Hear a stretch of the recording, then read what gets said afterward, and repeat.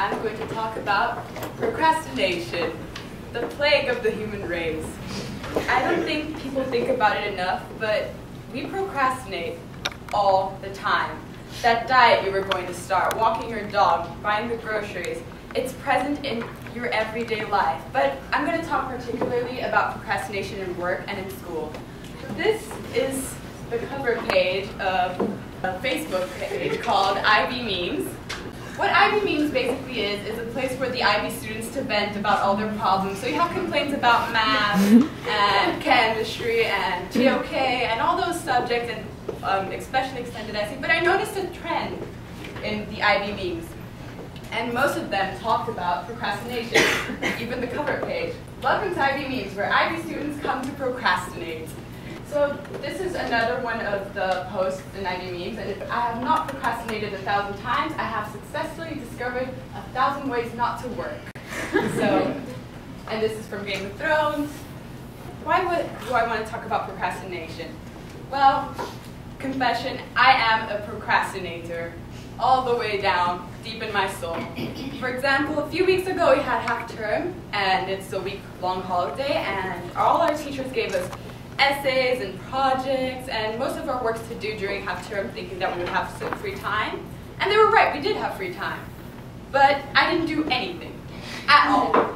I sat at home. I can't even say I traveled or I partied or anything. No, I sat at home in my pajamas all day, watching TV or staring at the computer and thinking about the work I should be doing, but I was not doing all day long. So what is procrastination? To put off doing something, especially out of habitual carelessness or laziness, to postpone or delay needlessly. Well, I thought that I procrastinated because I was lazy and because I didn't like some of my schoolwork and because I'd rather be doing something else.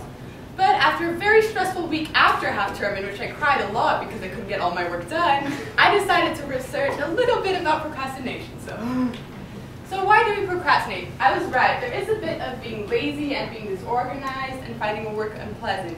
But apparently it also has a lot to do with the confidence in a person.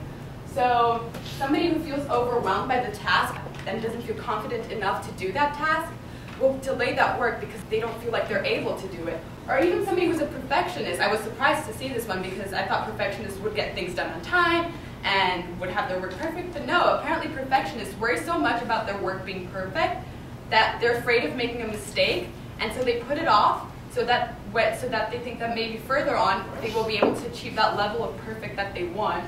And also having undeveloped decision-making skills. A person with low confidence could also think, oh, what should I start? What work should I do now? And in the end of the day, not do anything because you can't decide on what to do. So what happens when you procrastinate? This. You get overworked. The week after half term, I think I had 2 essays, a coursework, loads of homework, two tests, and I hadn't done anything. And the week started, and it was possibly the worst week of the year for me so far. But not only is the work overload awful, but while you're procrastinating, there has been a tendency that, or at least I noticed for myself, and I researched, and apparently most people feel that way too, but apparently people feel anguished and nervous and anxious while they procrastinate. It's not as though they enjoy procrastinating. Well, they kind of do because they're doing something they like usually.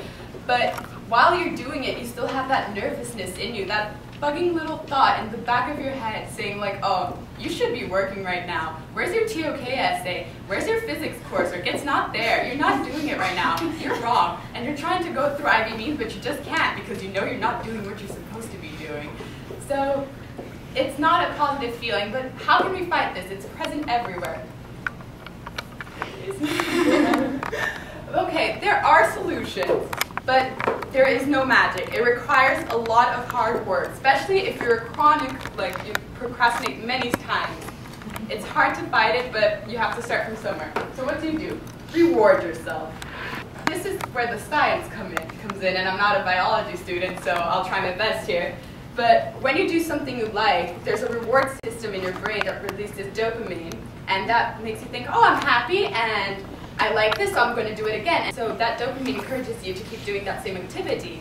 So if you reward yourself while doing an activity you don't like or an activity you have to do for work or school, that means that dopamine will be released and you will be encouraged to work more and work harder. Organization, doing scheduling, project planning, and to-do lists. This helps because a person who has right in their faces what they have to do and when they have to do it for, it keeps it more in their mind, because procrastinators have the tendency of trying to forget what they have to do.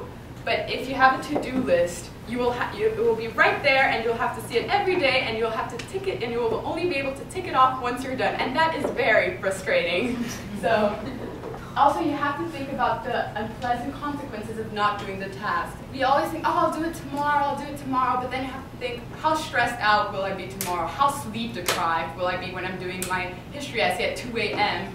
and I'm freaking out and I'm crying and drinking coffee and I can't get everything done and I'm desperate. So this is something that I found for myself. I stop when something goes wrong.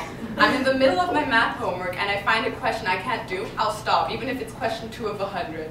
That's it, I'm done. Like my pencil breaks, oh, there's no other pencils, oh well. So don't stop, keep going, ask your friends, ask for help. No matter what happens, once you get started, try to keep through. Focus on starting rather than on finishing. If you think it is important to have the big picture in mind, but procrastinators usually think, oh, when I get this done, I'm going to be free. No, you can't think like that. You have to focus on starting it, because you're having troubles to start something. Once you get started, it gets so much easier, and you'll be able to get it done so much easier. And break a long project down into short tasks. So don't work for 3 hours non-stop, because the project, probably what you're doing, won't turn out as good as you hoped for. So break it down, take a break, or else you'll just be exhausted and you'll be unhappy, and you'll probably never want to work again. So, and don't place too much pressure on yourself. This is especially for the perfectionists in the room. So if you put too much pressure on yourself for a work, you're probably going to be so anxious and nervous about doing that work that you probably won't want to do it. So relax, do it at your own pace, and get it done. Okay, thanks.